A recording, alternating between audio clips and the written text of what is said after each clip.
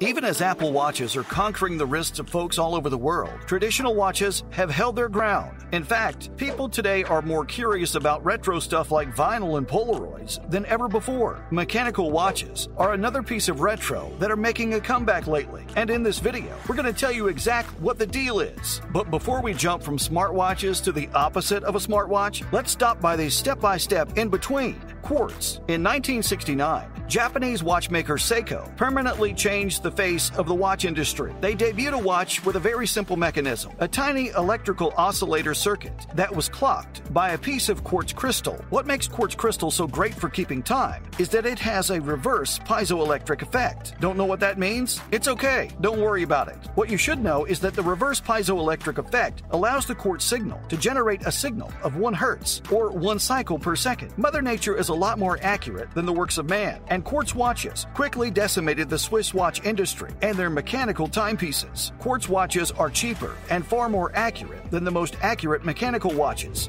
You might be wondering then, why it's the mechanical watches that are making a comeback instead of quartz. We're going to talk about the pros and cons of mechanical watches, but first, let's look at how one works. The key component of a mechanical watch is its movement. It is, in a real sense, the heart of the watch. If we break a mechanical watch down into its most basic components, there are really just 4 to note. There's the case, or the body of the watch. The hands, which actually tell you the time, are often called the handset. And then there's the dial, or the face, where the numbers or indices are shown around the edge of the watch. If there are any complications, they'll be visible on the dial too. Those are just cosmetic components. The actual work of the watch is done by its movement, also known as the caliber. It's, in a word, the entire mechanism that powers the watch. Timekeeping has a rich history of individual watchmakers painstakingly assembling these movements by hand, using parts so tiny they can only be seen under a microscope. How are these movements made now? Watch nerds will often talk about in-house movements versus third-party movements. Clearly, the industrialization of the watch industry means you don't have to go to your local watchmaker to make you a watch anymore. Watch companies put out thousands of units of hundreds of models now, and they need to source their movements in bulk.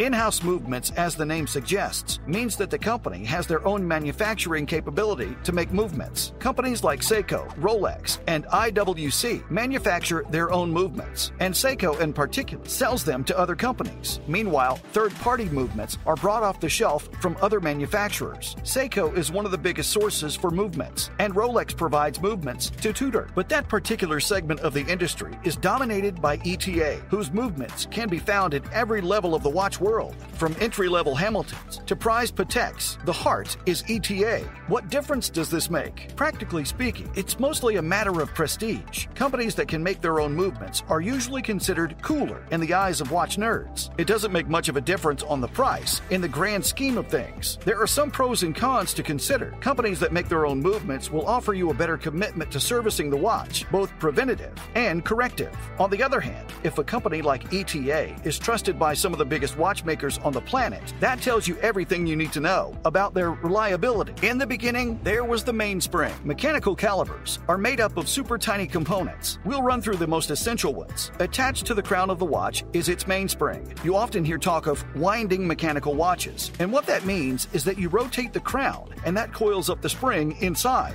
When you click the crown back into its place, the mainspring starts to unravel. There's kinetic energy, which is basically movement energy in that rotation, and that energy is what powers the movement. What you need to understand as we go forward is that by winding the watch, you've given it an energy input, and the output of that energy must be the rotation of the second hand. But springs aren't exactly precise. The unwinding of the spring will be fast at first, and then will gradually slow down. The chief goal of everything else in the movement is to derive only as much energy as is required from the spring. So how does the rest of the movement use up the mainspring's energy? Connected to the spring is a series of gears, which we can collectively call the gear train. The gears are conjoined by their teeth, as gears usually are, and this means that gears can't turn much faster than the maximum speed required for the watch to function. It also means that the gear releases the kinetic energy it's inheriting from the spring in a more controlled manner. At the other end of the gear train is the escapement. It's a wheel that is ultimately rotated by the energy being released from the mainspring. But thanks to the gears, the escapement rotates at a relatively consistent speed. This is important because the escapement is responsible for spinning the balance wheel. It might not sound that way, but things are happening pretty fast inside the movement. And yet, a watch is only only supposed to count seconds. The balance wheel is calibrated in such a way that a certain number of its rotations are equivalent to 1 second. Speaking of the seconds, the balance wheel is naturally responsible for controlling the dial train. This is the mechanism behind the handset. The balance wheel's chief concern is the second hand,